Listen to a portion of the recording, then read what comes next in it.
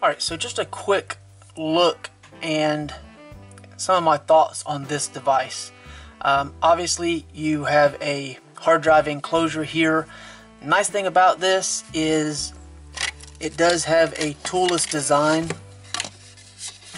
So basically you slide that on, you slide that off.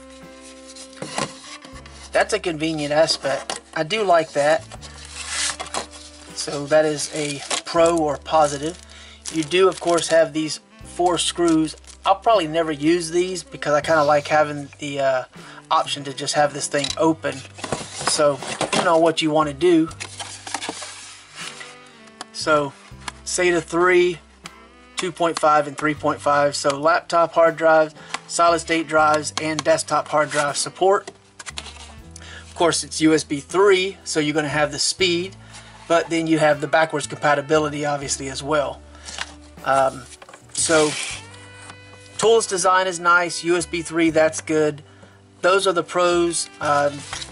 You do have this little card with it for your 12-month warranty and happy not happy. Basically share a review, social media, tell your friends. If you have problems, contact them for support, replacement options and such. I've got a hard drive here and you can see it just slides in and out very easily. Of course, as I mentioned, you do have the option to screw this thing down, so if you want to do that you can. Your power lights, you're not going to be able to see them right now because I can't reach with the power cord. We'll get into that in a second. But your power indicator lights are both right here. It's not really a positive or a negative. They do illuminate, but they are very, very small. Some people might want those to be bigger. Power, push that one time to turn it on. Hold it down for about 3 or 4 seconds to turn it back off. No big deal. Your USB 3 and cable, it is included. This thing is 40 inches long, and that's fine, no issue there. However, the power cord itself is just shy of 40 inches, basically, or right at the same length. I find that to be too short. Personally, I would prefer this to be a little longer. There is a green LED indicator on the actual unit to show that it's receiving power, which is, again, neither a pro nor a con, but I feel like it should be a little longer than the USB cable. I would prefer it that way, at least. This works with desktop drives and laptop drives. I've got a laptop drive here. I'll provide the model number in the description below, and I wanted to say that because I'll show what a 1 gig transfer looks like with this. As far as the test file, there will be an image and some information below on that. Unfortunately, it did not work with a solid state drive, which I know works. It works in other computers and in other devices, external devices. So I know it works, but for some reason in this device it did not work. When plugged in, the unit itself was recognized, but the solid state drive was not available in any capacity.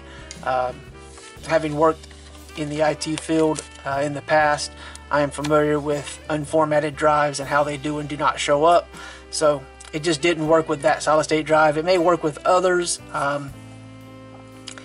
My others are installed in different units, so I didn't bother to take any of those out. I just had one laying around as a spare, and I have multiple laptop and desktop drives, so it works with those, no issue.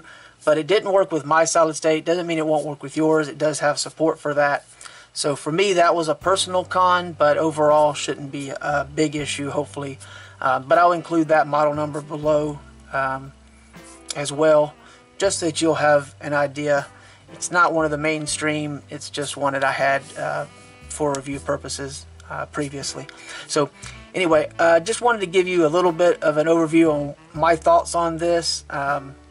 Kind of works like my external docking bay for me, and it'll just be used occasionally, so I don't know about long-term durability, but I mean, it is all plastic, but it doesn't feel flimsy or flexible, so it's pretty solid.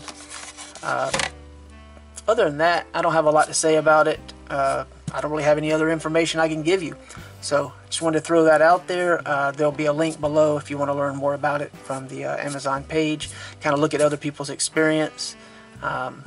Everyone else seems to be 5-star all across the board with it. I'm not so much. Gonna give it that. I just feel like there's some things that could be improved. And yeah, so that's pretty much it. Check out the information below if you want to find out more.